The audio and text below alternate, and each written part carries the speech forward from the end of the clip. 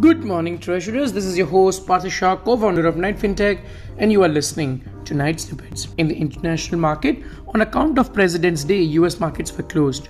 On Friday, US 10-year had closed at 1.20 percentage points and 30-year had closed at 2.01 percentage points.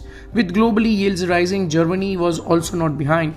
German 10-year bonds are now trading at minus 0.38 percentage points, increasing by 16 basis points in a month.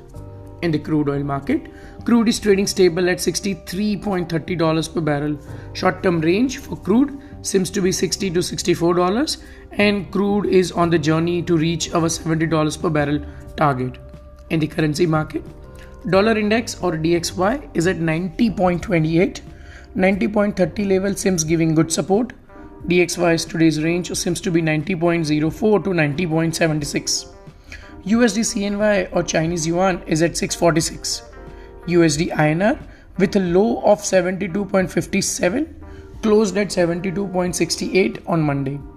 USD INR's range for today seems to be 72.45 to 72.75.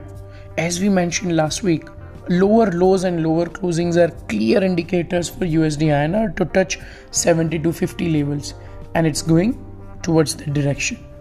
In the domestic market, 515 GS 2025 closed at 553 versus 550 the previous trading day. Please note that we had recommended a buy for 515 GS 2025 at 560 and closed that position at 550, making a brisk 10 basis points in just a matter of 3 days. 577 GS 2030 closed at 610 versus 606 the previous trading day. As we were warning for the last two sessions that yields will bounce back by 6 to 9 basis points, and exactly that happened yesterday. 577 GS 2030, which had touched a low of 6.01 few days back when RBI buying was seen, and then eventually it comes back to 610 yesterday.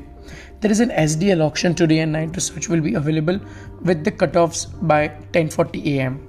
We expect today's SDL range to be 694 to 703. Do not miss UP 10-year again today. That's it for today. You were listening to Night Snippets with Parthesh Shah, co-founder of Fintech. See you tomorrow with the new episode of Night Snippets.